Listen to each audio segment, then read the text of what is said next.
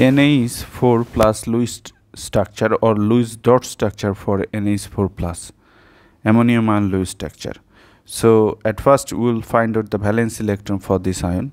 Nitrogen is an element of group 5a, that is why it has 5 valence electron.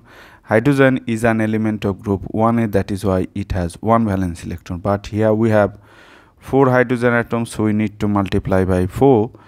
And look, here for positive charge always we will deduct 1 valence electron.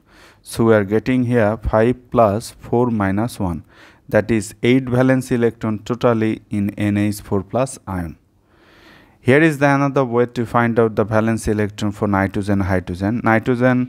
Nitrogen atomic number is 7, so if you do the electronic configuration, then you will get this configuration.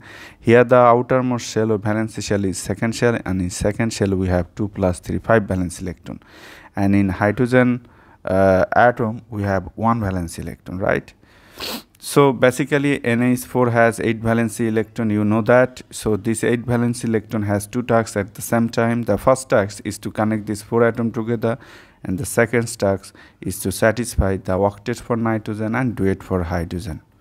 So let us do that. So here is the central atom nitrogen, because hydrogen is always considered the outer atom.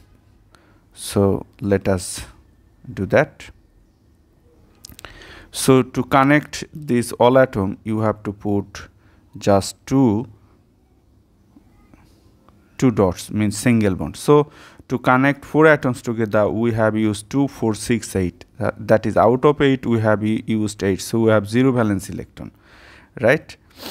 So now check for octet and duet for hydrogen. This valence electron is shared by both. So this hydrogen has 2 valence electron, right? And this hydrogen also has 2 valence electron. This hydrogen also has 2 valence electron, and this nitrogen has completed its octet, right?